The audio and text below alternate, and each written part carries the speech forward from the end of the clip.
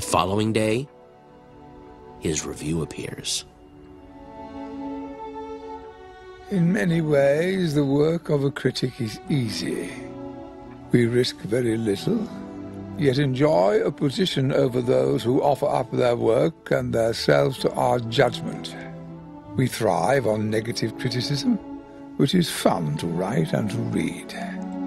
But the bitter truth we critics must face is that in the grand scheme of things, the average piece of junk is probably more meaningful than our criticism designating it so.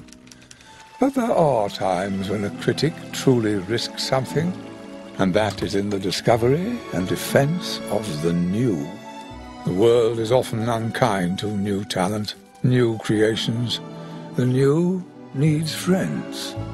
Last night I experienced something new. An extraordinary meal from a singularly unexpected source. To say that both the meal and its maker have challenged my preconceptions about fine cooking is a gross understatement. They have rocked me to my core. In the past, I have made no secret of my disdain for Chef Gusteau's famous motto, "Anyone can cook," but I realize only now do I truly understand what he meant.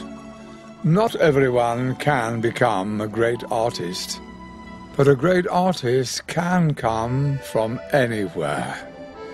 It is difficult to imagine more humble origins than those of the genius now cooking at Gusteau's, who is, in this critic's opinion, nothing less than the finest chef in France.